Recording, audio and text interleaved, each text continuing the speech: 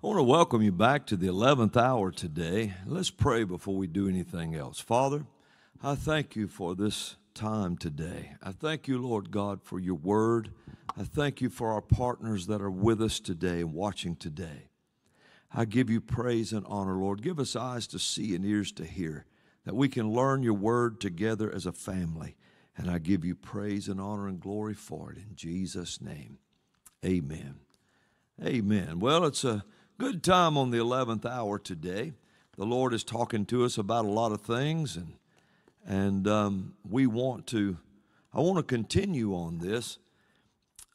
Just some things the Lord is just, Austin said something to me today, and I don't know that I told him about this Sunday, but Sunday at Church International, when I came out of my office, something was being messed with in the time, in the spirit. And I came out and there was some of our team standing out there, and I said, something's going on with the time.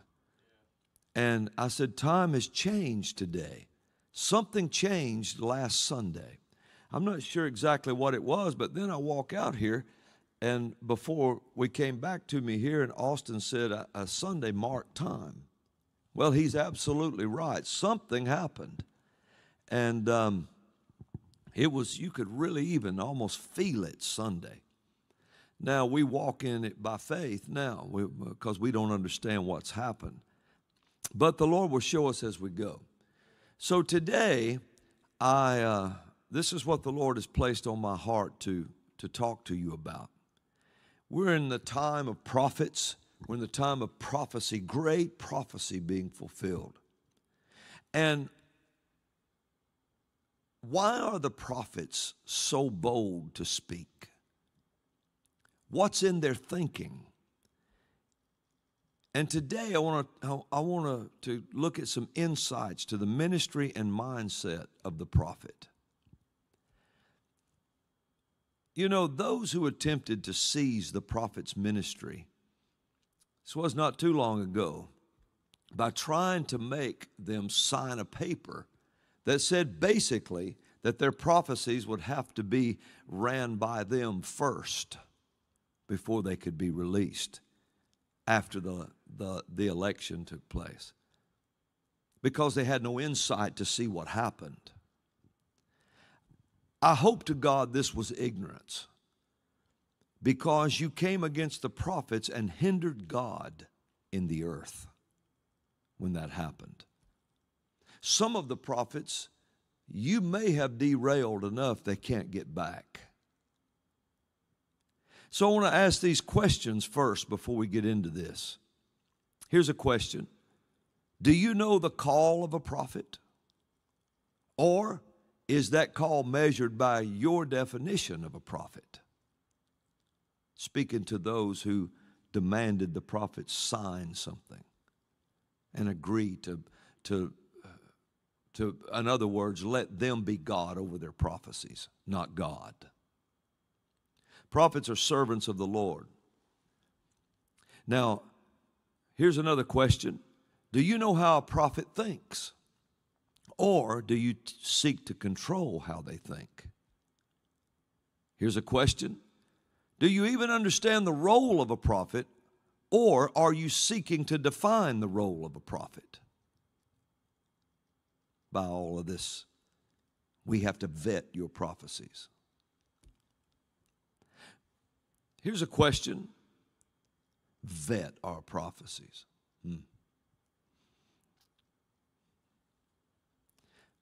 Are you afraid, like the Sanhedrin of Jesus' day, that if you let the prophets continue unchecked, that the government will take away your 501c3? Jesus never let the Sanhedrin vet his prophecies. Neither did John the Baptist, and neither did any of the Old Testament prophets. Those who attempted to seize the prophet's ministry by trying to make them sign a paper that said basically that their prophecies would have to be ran by them first. As I said, I hope to God it was in ignorance, because you came against the prophets and hindered God in the earth. It's obvious that you don't know what time it is. And a lot of people don't know what time it is in the prophetic. Oh, well, you said, the prophets said, talking about all the prophets, that Donald Trump would win the election. He did. What you mean by that is that God should have taken him, picked him up, and crammed him in that office, whether anybody else liked it or not. You get all of that from the mindset that God is in control and men have nothing to say about what happens here. That's where you get that from. You cannot live in a prophetic life and understand the prophet's ministry or the prophetic that runs through the Scripture with that kind of mindset. But for one simple reason, you didn't get saved until you decided to get saved. God didn't just pick you up and make you get saved, even though the Scripture says it's His will that none should perish, but that all should have eternal life. But you didn't have it until you decided to. He didn't make you do anything. It's just like in the time of Saul and David. We were in the time of two kings. But how do you see that if you want to judge all prophecies by your idea of a prophet? As if God can't do anything without He tells you. Or He can't do anything outside of your doctrine. Has it ever dawned on you that maybe your doctrine is wrong? That probably didn't go over. It never goes over. But it's not meant to be a criticism. It's meant to be constructive so that we can move forward. And if the Lord is correcting, then let Him correct. We were in the time of two kings. It's just like the time of David and Saul. Saul, the prophetic line and the way the prophetic moves through the Scripture, Saul had to be the first king because of Jacob's prophecy over Benjamin. When Rachel was giving birth to Benjamin, she prophesied and was going to call him Ben-Oni, son of pain. But Jacob, being a prophet, he wasn't going to prophesy of the anguish and pain of his soul watching his beloved leave. He knew that destiny had to be shaped by something bigger than the anguish of a soul. So he rose above it and he said, no, his name will be Benjamin, son of the right hand, son of the south. One part of a translation says, happy son. And one talked about the son of the right hand because of his strength, the son of his power. The right hand could denote him leaning on Benjamin and leaning on something, and him, because they said I think it was a rabbinical translation or a rabbinical commentary on it, said that he called him that so he would help us get through this time of losing Rachel.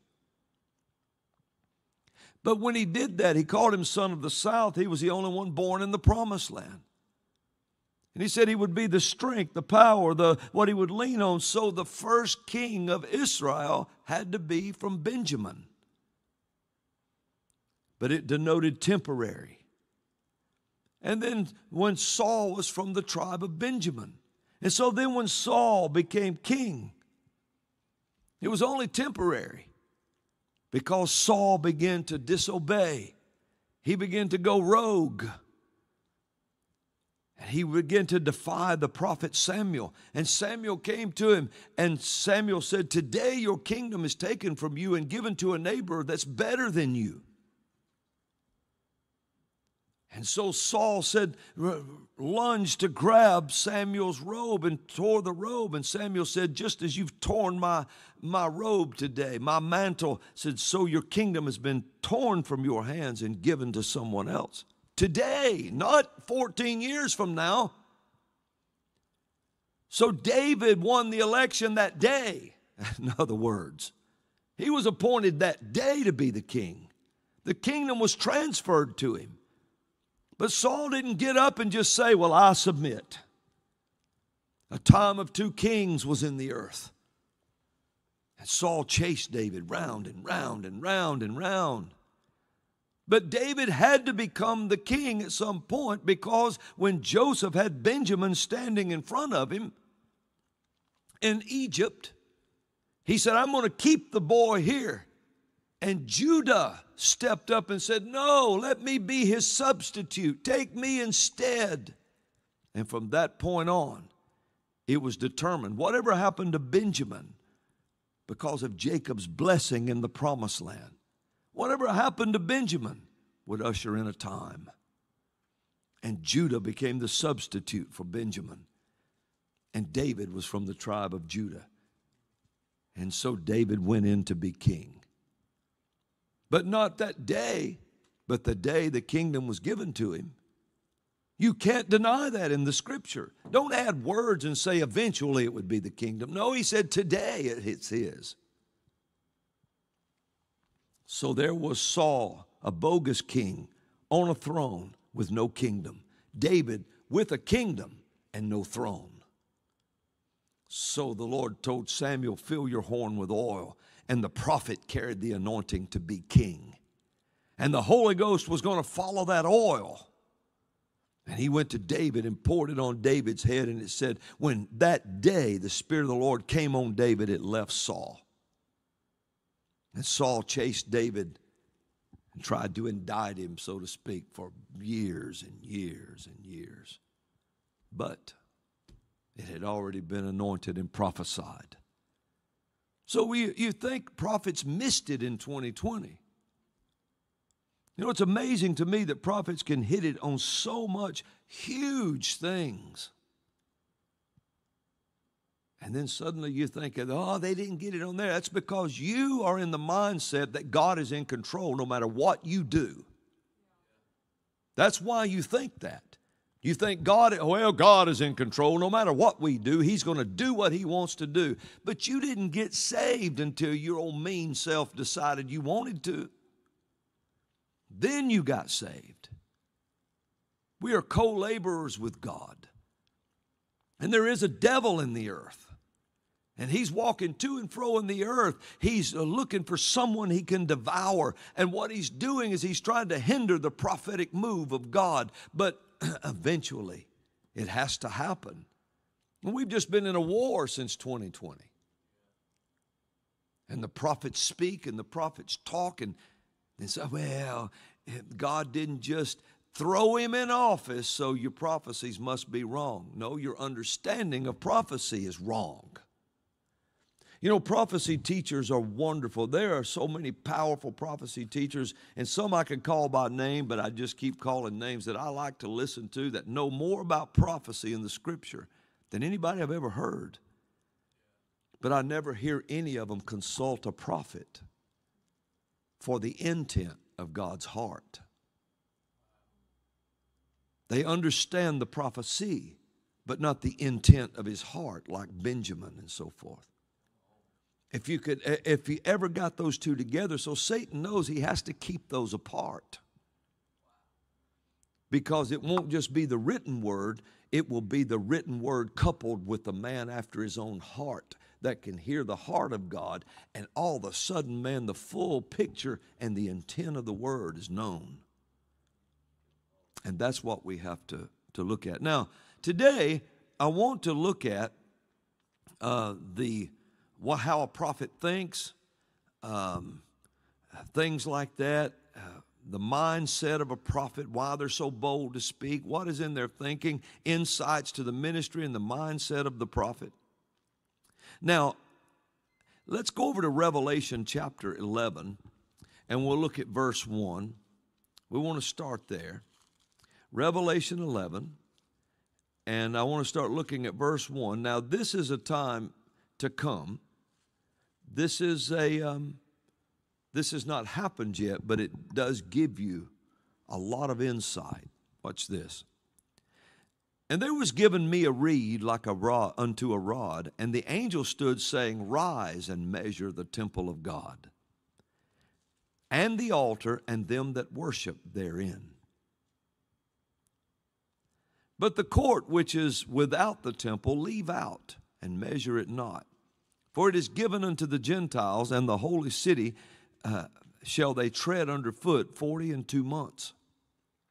And I will give power unto my 2 witnesses, these are 2 prophets, and they shall prophesy 1,260 days, clothed in sackcloth. These are the 2 olive trees and the 2 candlesticks standing before the God of the earth. And if any man will hurt them, fire proceedeth out of their mouth and devoureth their enemies. And if any man will hurt them, he must in this manner be killed or slaughtered, the translation says. These have power to shut heaven, that it rain not in the days of their prophecy, and have power over waters to turn them to blood, and to smite the earth with all plagues as often as they will. And when they have finished their testimony, the beast that ascendeth out of the bottomless pit shall make war against them, and shall overcome them and kill them. And their dead bodies shall lie in the street of the great city, which spiritually is called Sodom and Egypt, where also our Lord was crucified.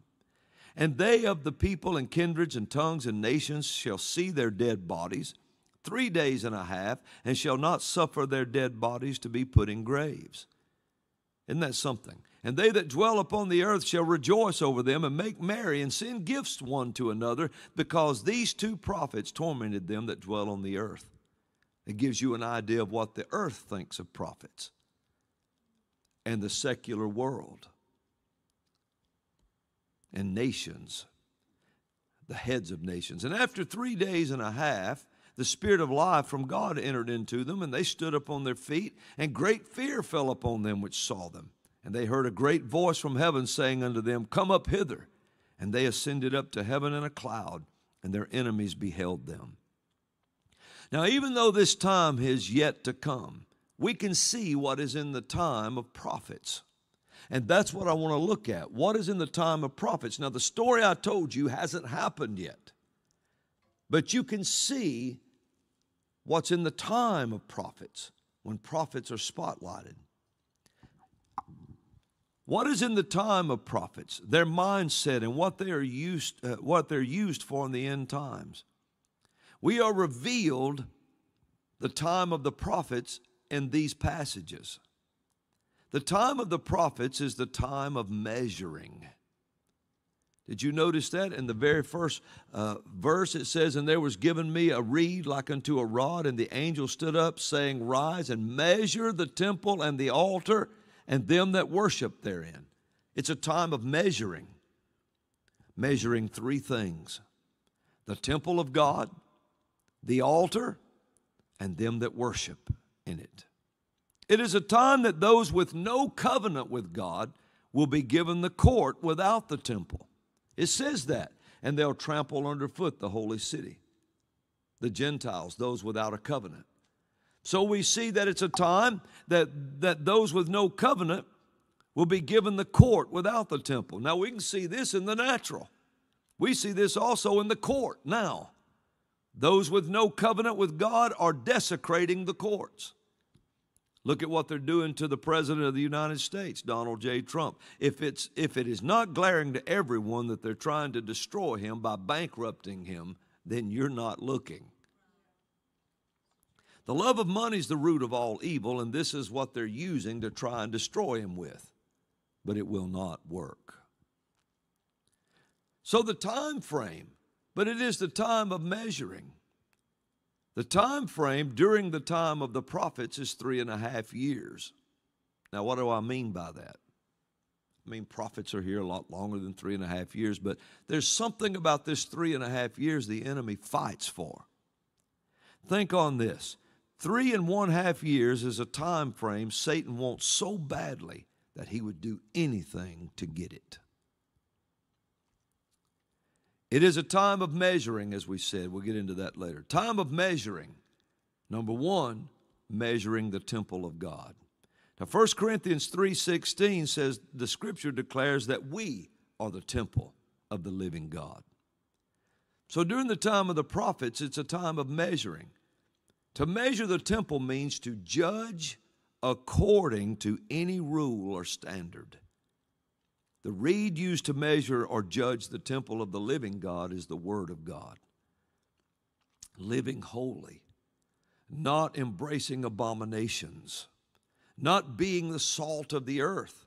It is a time to measure out what the temple has coming to it. So you're in the time when the temple is being meted out what it has coming to it. It's the time of measuring. The next thing is to be measured is the altar. To measure the altar, this has to do with sacrifice. What is placed on the altar? It is a holy place. It is to be measured. And then thirdly, them that worship therein. To measure them that worship, it actually means this: to kiss the hand towards to one in a token of reverence. Among the Orientals, especially the Persians, to fall upon the knees and touch the ground with the forehead as an expression of profound reverence. In the New Testament, by kneeling or prostration to do homage to one or make obeisance, whether in order to express respect or to make supplication. It's talking about worshiping God. It's to be measured, your worship. How much do you worship? What do you come to church for? Are you ashamed to kneel before God? Do you worship God? Would you kiss the hand of God? Not a pope, God. Would you? Where is your worship? Because you have to remember, that's what's being measured. That's being measured at this time. Three things are being measured. The temple of God, that's you. The altar of God, your sacrifice, and your worship to God. All of this we find in Revelation chapter 11 in the first few verses. The time of the prophets is a time of measuring. But here's something that ought to really be glaring to us, and we should take notice of this. It doesn't mean the time to measure those without a covenant. He said, don't measure the outside. It's only measuring those who have a covenant with God. During the time of the prophets, prophets deal with political issues, kings, rogue kings, political figures. But God is measuring, while all of this is going on, where the church stands, where you are in this. Measuring those three things. Measuring the temple of God, the altar of God, and your worship of God. So we know that's taken place in the time of the prophets. The time of the prophets is in the time of measuring to give God's people what they have coming to them. See, you have to remember something. In the time of prophets, a lot of people never see this.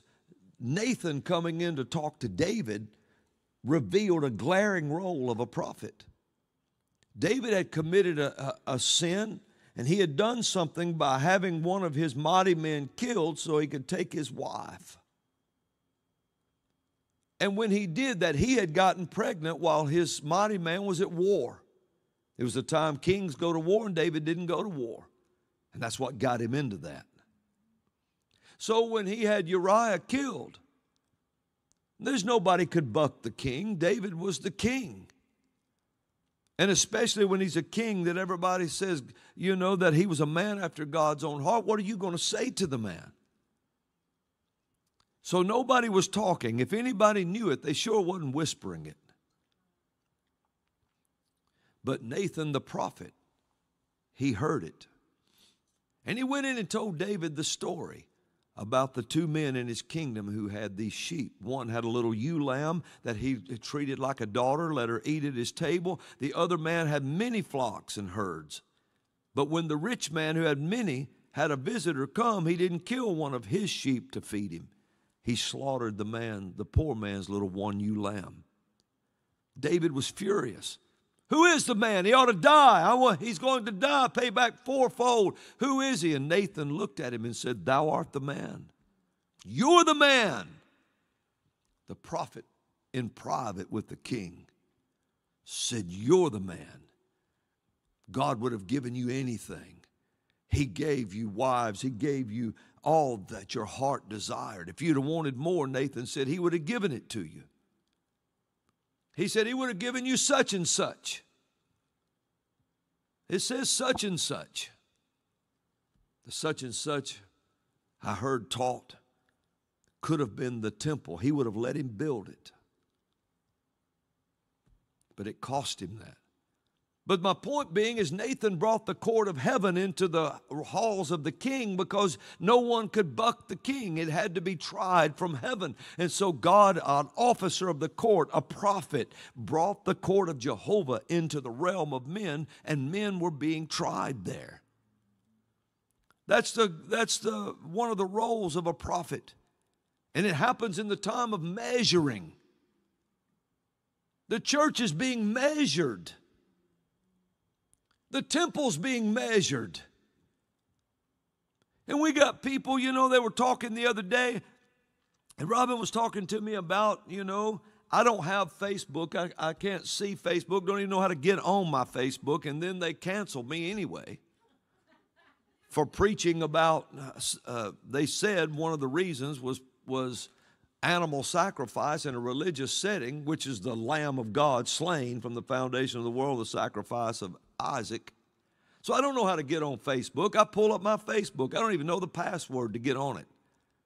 There's a bunch of fake Facebooks about me, and they say they're me. They say they're me. I don't even have one. And they're sending it out to people. Beloved of God, show my picture. I don't talk that way. If you hadn't gathered that, I don't talk that way. Somebody sent Krista one from my fake Facebook, I guess it was.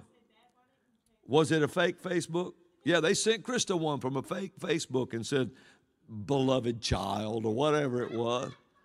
However they said it, I don't know how they said it. Krista said, Dad, why didn't you tell me you said that?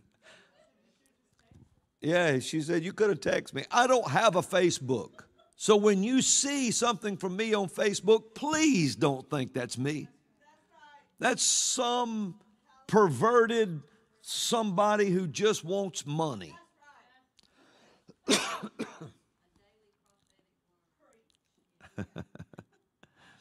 Somebody hand me some water, would you? Daily prophetic word. A daily prophetic word? I don't give daily prophetic words. I can't give a prophetic word unless the Lord gives me one. So all this stuff about, thanks Austin, all this stuff about, we're going to send, here's a daily prophetic word.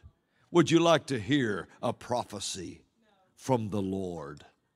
Well, that should be your answer when somebody says that. Send an offering, I'll give you a prophecy from the Lord.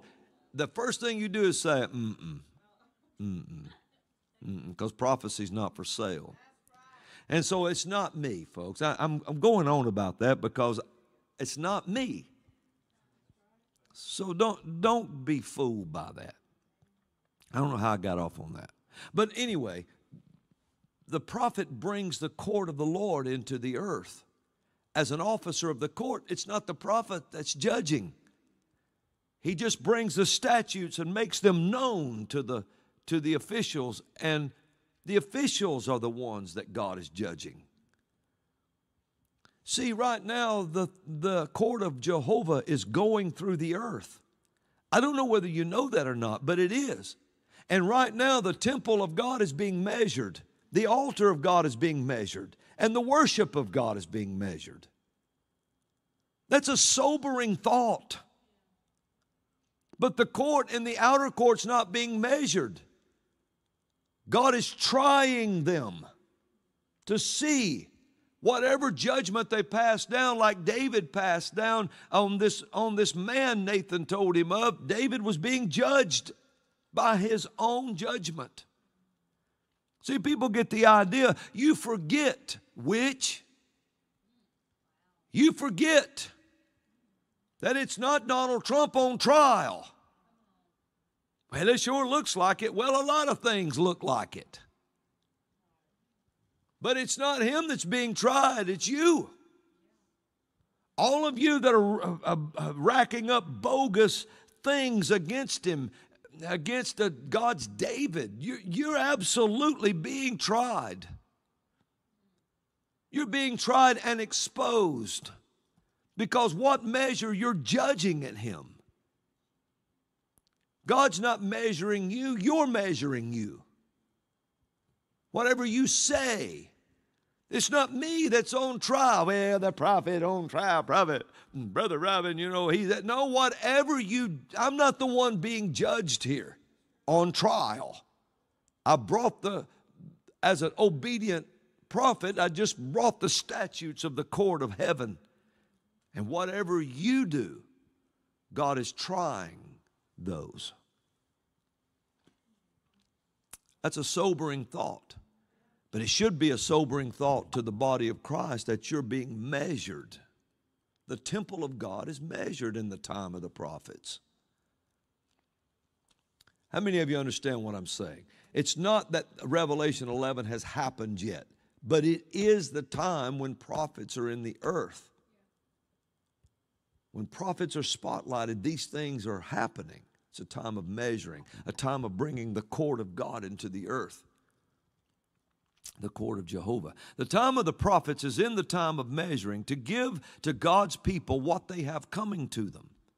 At the time, the court is being desecrated by those who do not have a covenant with God. And you can see that out of New York. Even in the natural courts, they're just desecrating it. There's nothing justice or holy about it anymore. It's just, whoever's shacking up with whoever gets the position now. In Revelation 11, it is a time that a one-world global government is trying to push its way into the earth. Now think of that. So in the time prophets are spotlighted, and there's a one-world globalist government trying to push its way in, just like in Revelation 11. Look at all the things that are happening here. But the prophecies of the prophet holds the beast in the pit for 3.5 years. This 3.5 years is highly sought after by the devil. Now, in Daniel's time, in Daniel chapter 7, verse 25, he tells us this. And he, talking about the man of sin and so forth, he shall speak great words against the Most High and shall wear out the saints. The saints are being measured. Wear out the saints of the Most High, and they shall think to change times and laws, and they shall be given into his hands until time and times and dividing of times. 3.5 years, 42 months. The tribulation period is a time of global government. Don't forget that. It's a time of global government that ends up with one leader over it. A one-world government, and the time is 7 years of the tribulation. However, only the last 7 is really called the Great Tribulation. It's these first 3.5 years the enemy seeks so badly. But the prophets keep it from his hands. Noah Harari, the false prophet of the WEF, just said that, and I realized, well, he don't call himself a prophet. No, but others do. Just said that it is likely that Donald Trump will be elected again. And if he is, it will be kind of a death blow, he said, to the global agenda they have set up so far. And then he goes on to say, and he's talking about it openly, like we all want this global agenda. Matthew 24 declares this. Let me give you a little different view of this maybe. That the time of the tribulation would have to be cut short or no flesh would be saved. People seem to think that it stopped early. But think of it this way. It's cut short because the enemy couldn't get his hands on those first 3.5 years like he wanted to. If he could get them, no flesh would be saved. A globalist agenda is a horrible thing. It sets the stage for the beast to rise from the bottomless pit and do all the things in Scripture, like issuing a mark, on the right hand or the foreheads, that without it no man might buy or sell. Then he makes it mandatory that whoever will not take the mark will be put to death. The prophets in Revelation 11 are the resistance to the agenda, to this agenda. They'll set it up in their day in Revelation 11, but the beast himself is held in the pit until their prophecies are finished. Instead of condemning the prophets today, you should be thanking God Almighty for them, or the beast would come before his time. Now, I realize Revelation 11 hadn't happened yet, so people's going to try to snag this. They try to use their stupid algorithms to grab something out of a message and put it together, and they'll take a line from here, here, and over yonder and put it all together, and it looks something stupid like Robin D. Bullock says beast,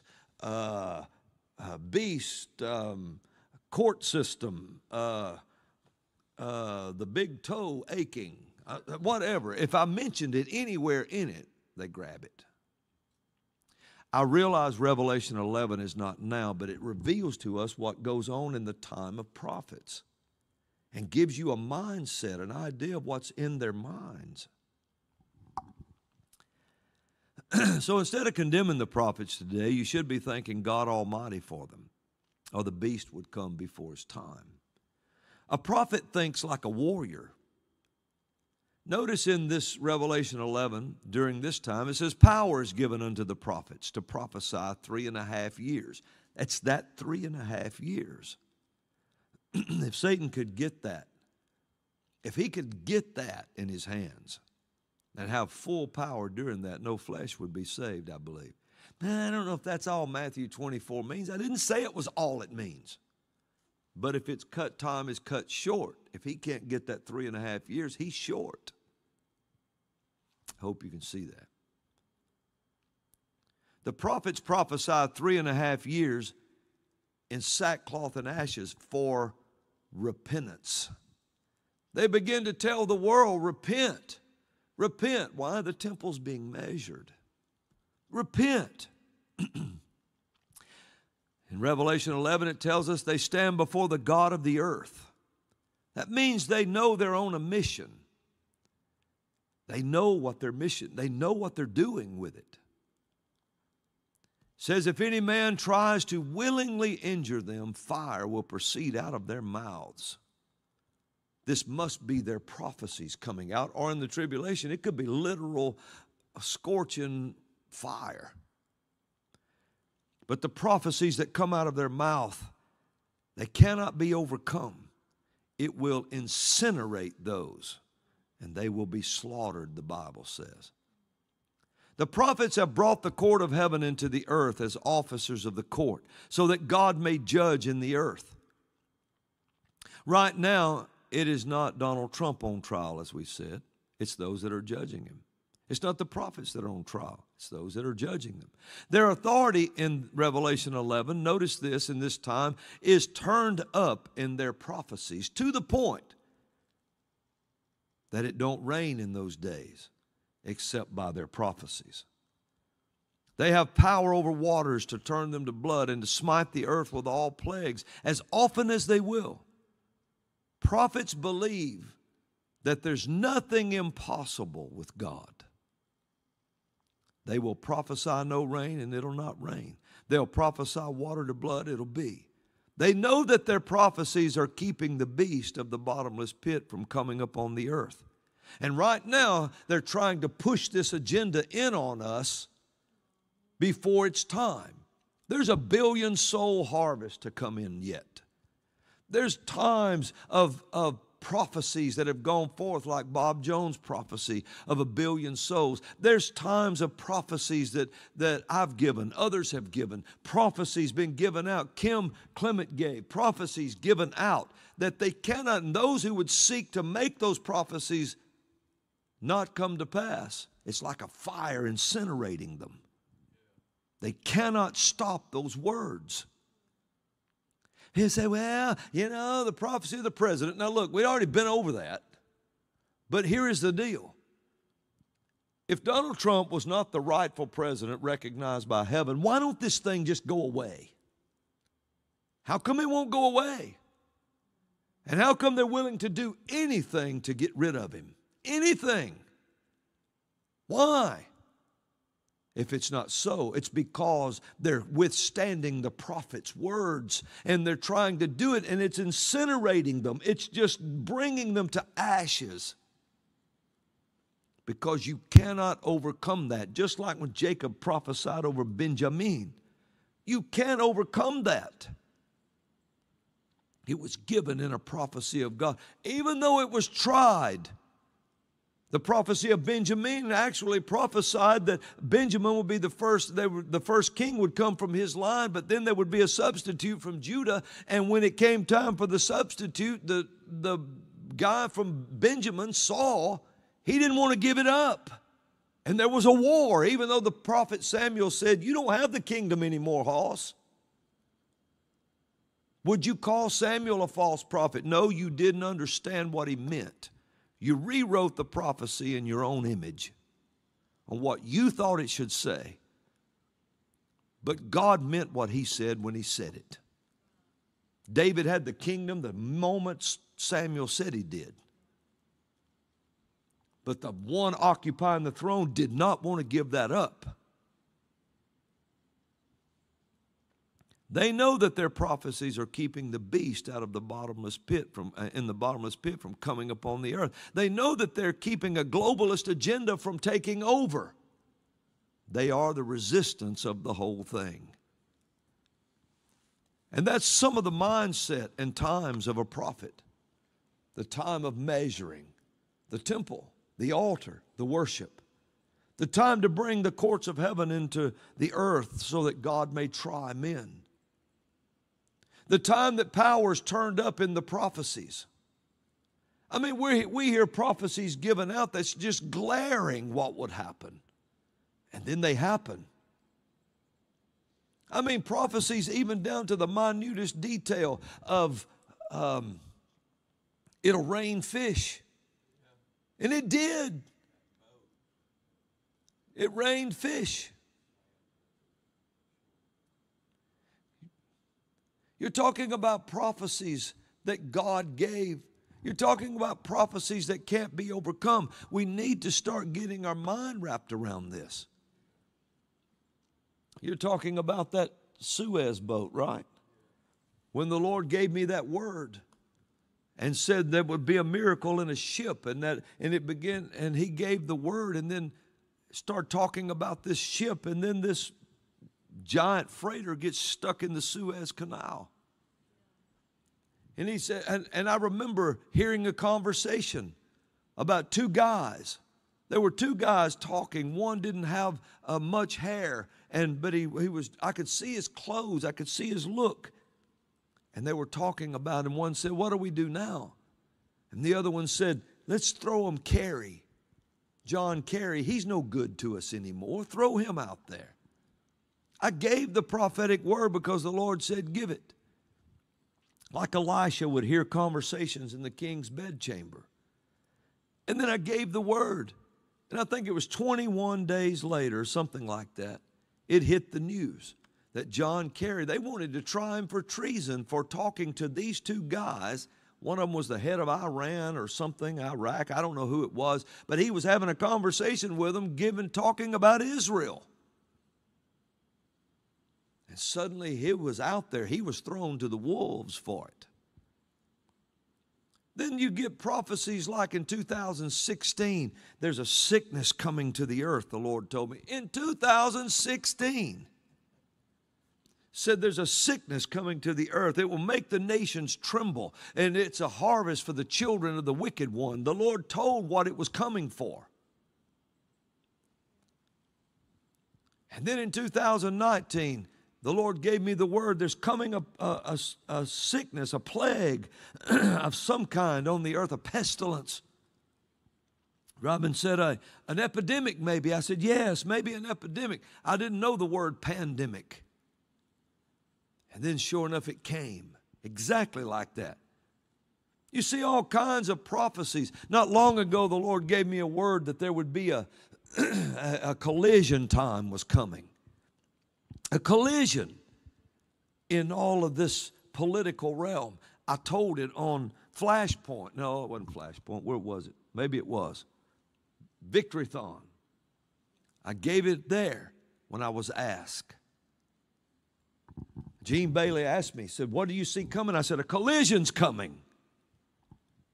And I talked about this collision. I didn't know why, but before the sickness came on the earth, I would go up to the podium and say, everything you know is about to change. Everything you know is about to change. It'll never go back to the way it was. And I'd leave the podium saying, what is going to change, Lord? And then that pandemic, everything changed. And when I said a collision's coming, I just kept talking about thinking, what is a collision? And then I think it was somebody was talking to Tucker Carlson, and that one of them asked the other, what's happening? What's about to happen? They said, a collision. A collision's about to happen. It's a collision time. Little things along. I was talking to somebody when I heard tanks rolling up on the Israeli border. Way before this happened, I heard it in the spirit and told it that it was coming. I never put it public at that time. I told who needed to hear it. And rolling up on the, and it was in peacetime. And then I'm in Israel on Mount Carmel prophesying a war that was coming in Israel's deliverance. On Masada prophesying a war that was coming in Israel's deliverance. Where on the Syrian border I was prophesying, and all of this in peacetime. And it wasn't 2 months later. It wasn't peacetime no more. And on Mount Carmel I said, there's going to be birds of prey. Birds of prey will come. I thought I was speaking of drones. And it turned out that Hamas came in on paragliders. Paragliders like birds out of the sky with machine gunners on the front, killing those people, unarmed people, coming across the border like birds of prey. All of these prophecies, one after another, things that prophesied, and I can't speak for every ministry, but I can this one. Prophesied, hitting it, boom, boom, boom, boom, boom, hitting, and then we missed it on the election. The same voice that told me all the other things told me this too. I remember when a major prophetic host of a prophetic program asked me on the phone, not in public, on the phone, said, do you think Donald Trump will win the election? I got quiet for a moment and listened in my spirit. And then I answered this out of my spirit. You don't jump to answer out of your head. I said, yes, I do. I said, whether anyone else knows it or not, I'm not sure yet. That came right out of my spirit. Nobody thought of what happened. And that was my answer. You think about it. You say, well, you prophesied he would win. I don't know that I have a prophecy of that on the air. I said it like I just told you. But I did hear the Lord say. I looked at the television. And Joe Biden was speaking. I said, Lord, he don't need to be president. The Lord said he won't. Yeah, but he's in office. I didn't say he wouldn't be in office. I said he won't be the president. The time of two kings, Saul, David. David, Saul. Oh, I don't know, Brother Robin. You prophets, we need to just, I appreciate you even admitted that I am one. Because it's been said so many times I wasn't by people who are not prophets. But at least, if you will listen and look at God as supernatural, not just in control. Paul told Timothy over a prophecy, he said, war over the prophecy. Fight for it. Contend for it. That's what has to happen. Prophecy is the intent of the written word given into the earth in everyday speech. It's brought into the domain of men. The only reason men don't understand it is because they're so far removed from the articles of the covenant that God has made with them. So this is where we are today. It's the time of the prophet. It's the time of measuring. It's the time of the court of heaven being brought into the earth. It's the time. I'm speaking of spiritual matters. Hallelujah. And if we're not going to look at the spirit, and we're not going to start looking at spiritual matters, we're going to stay in the soulish realm. And you'll start prophesying or interpreting prophecy by the anguish or the happiness of your soul, wherever it is at the moment. Hallelujah. Well, I guess that's all today. That's what the Lord had told me to share today on the 11th hour, so I did. And we're in collision points in the political realm. Everything's happening around. But know this, God is moving. Prophets are speaking. And what's in the mind of a prophet is they know they're the resistance of a global agenda. They know they've brought the court of heaven into the earth. Maybe they know that. If they didn't, they do now. And they know they're on a mission, if nothing else, from God. So they speak boldly as if they're not afraid of anything. They just speak it. And everyone that tries to dampen the prophecy and try to make the prophecy not come to pass, it's like a fire that incinerates them. It cannot be overcome until the prophecies are finished. What that means is until they come to pass, they got to happen. And the prophecies that are being given now will carry us all the way to the catching away of the church. Remember that. The prophecies, if those two prophets in Revelation 11 didn't prophesy for those 3.5 years, there would be no path of light to carry through to the end of the tribulation. When God begins a thing, He ends it. So we're prophesying now of tomorrow, prophesying now in the future, prophesying now, and it will be a path of light that will carry us all the way to the rapture of the church. Hallelujah. Hallelujah. Well, come on, Krista, and receive our offering today. And we're going to hear how to prosper today. You know, God wants you to prosper. He don't want you and I to be broke in the earth. You know, He don't want you to be woke and broke. Woke equals broke. Ask New York if woke doesn't equal broke. Hallelujah. But God's system never fails. Seed, plant, harvest. Amen. Amen. You know, I was thinking about some of this. There's a prophecy that I need to give.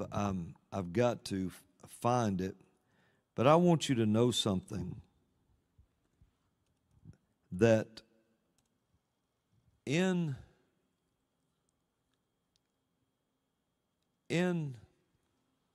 everything that's happening, in the time of the prophets and so forth, you need to remember that it's the time of measuring. And I don't know, that got real serious, more serious in my thinking. It's the time of measuring that we covered. It's when the temple is measured, the altar is measured, and the worship is measured, those that worship in it.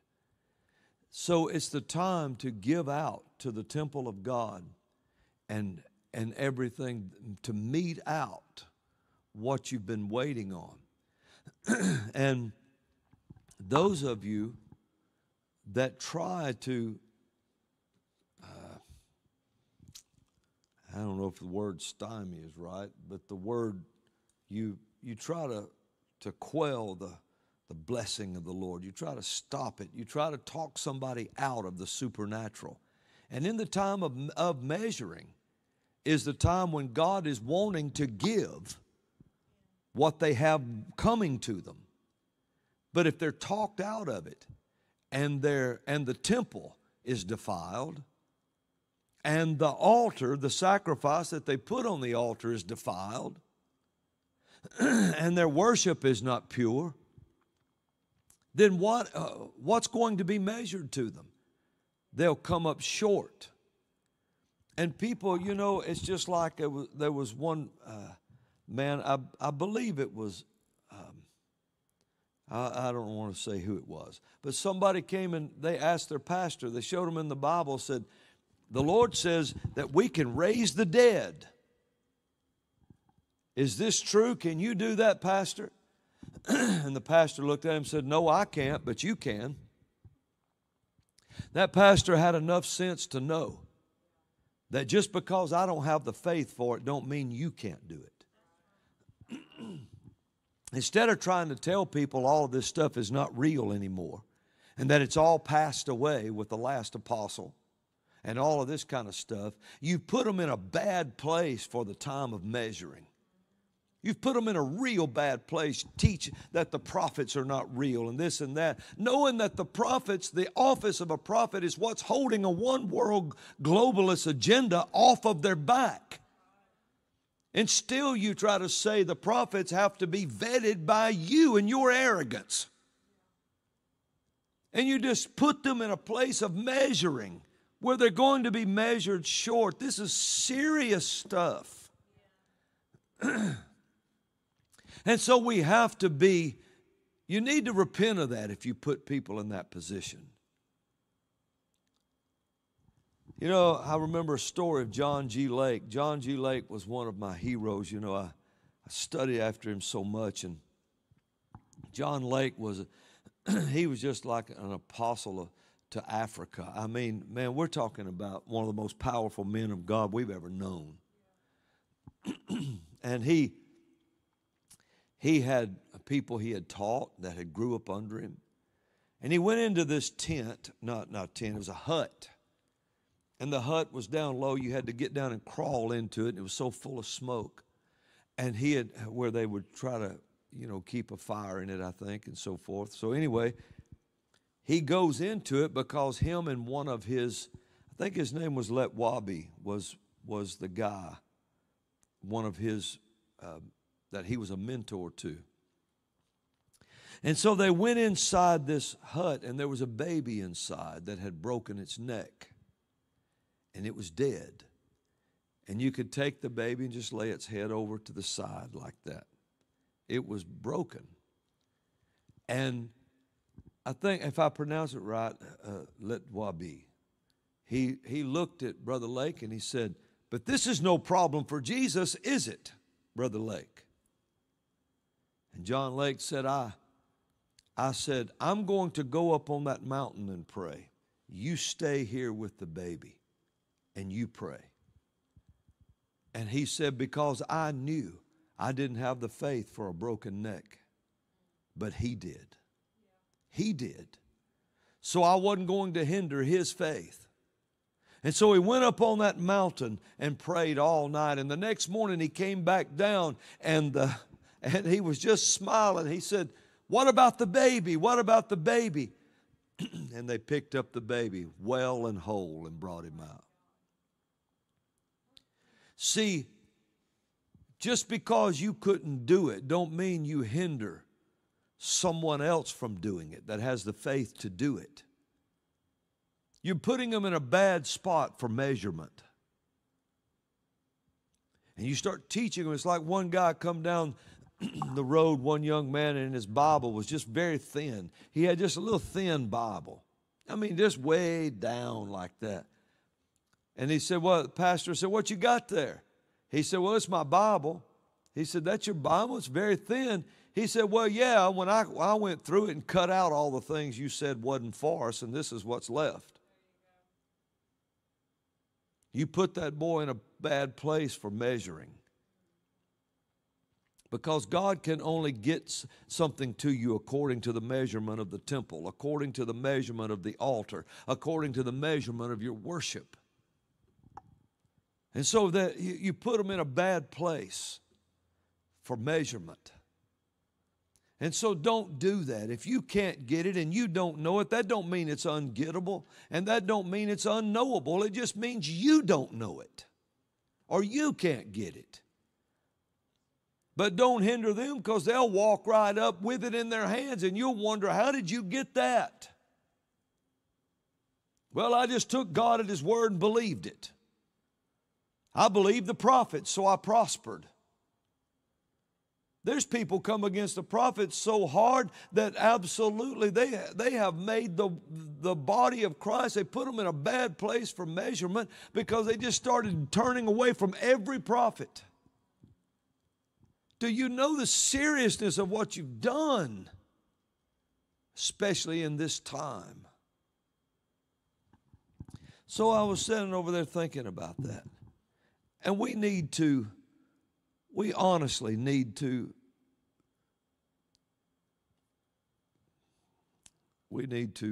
think on these things. Now,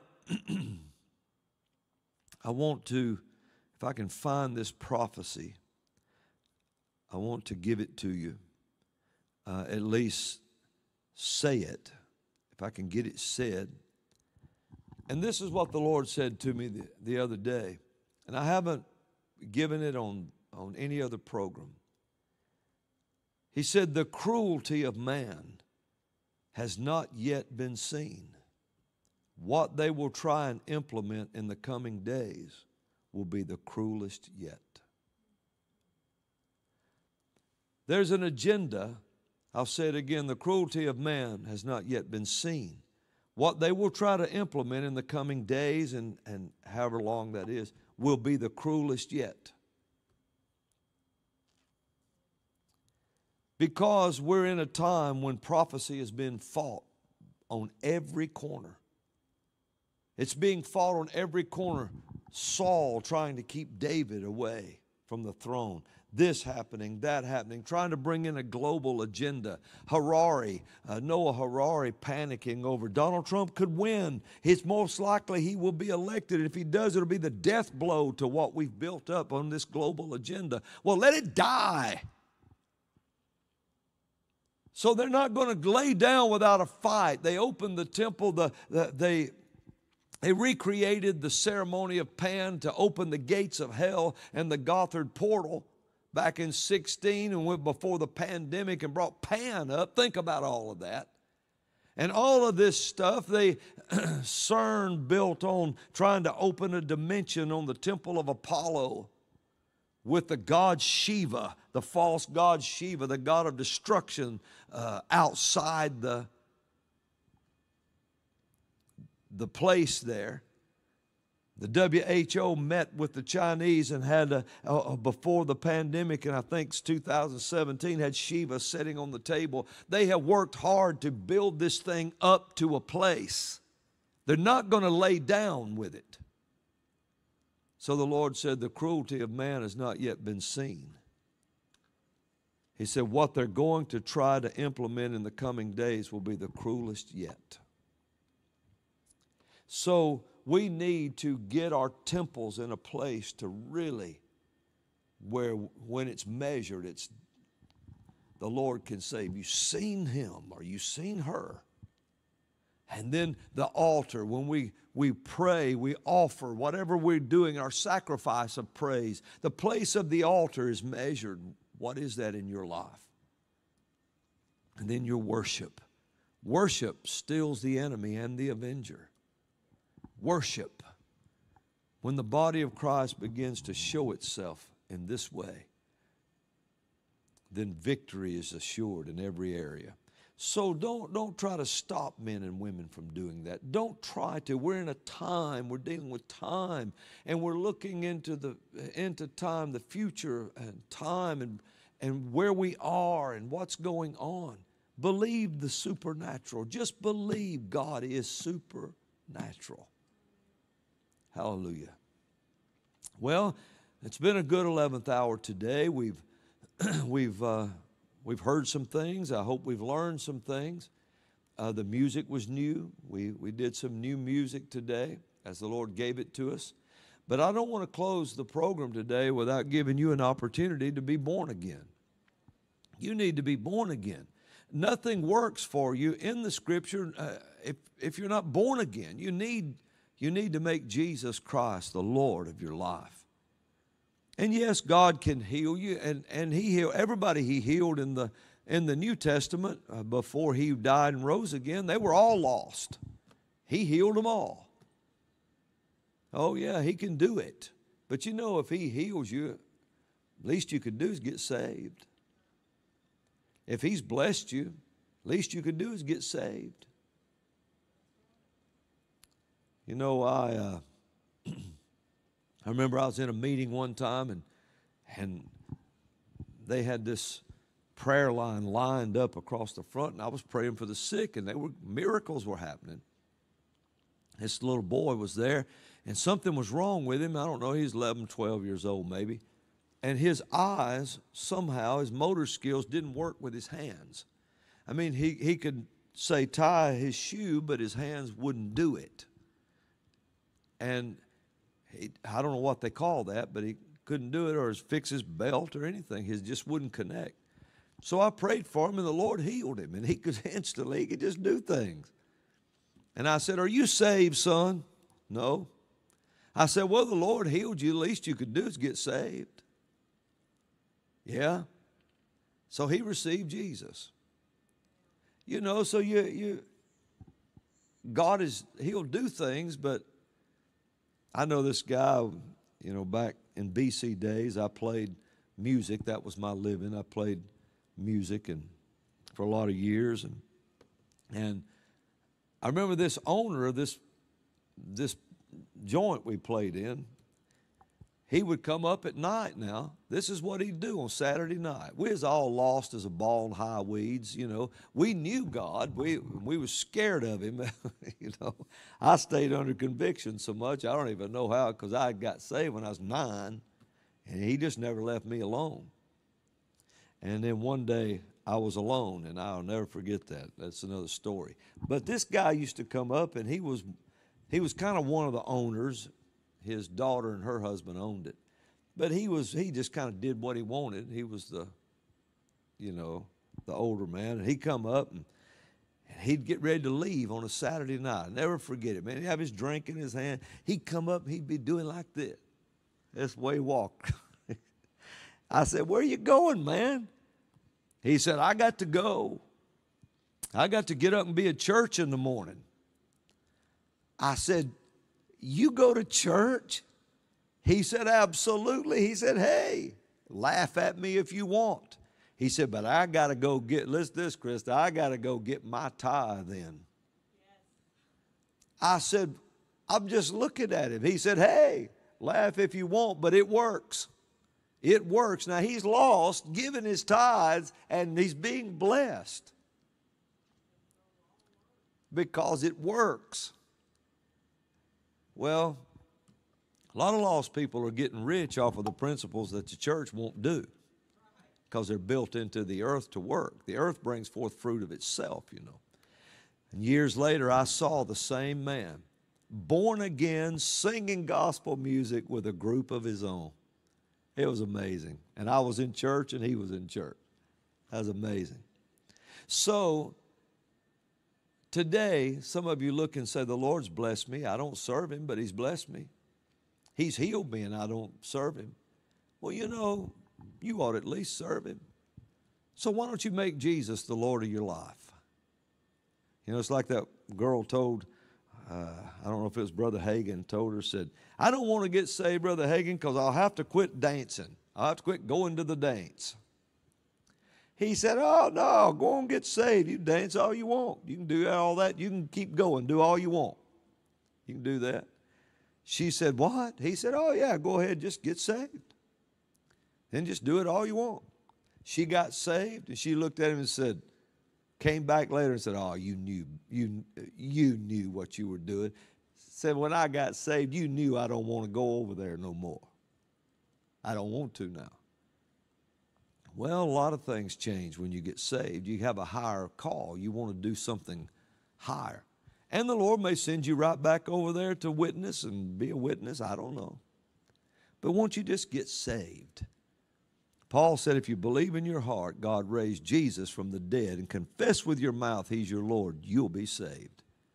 So why don't you do that? For with the heart man believes, and to the mouth a confession is made unto salvation with your mouth. So why don't you go ahead and get saved? Say, Lord Jesus, I believe that God raised you from the dead.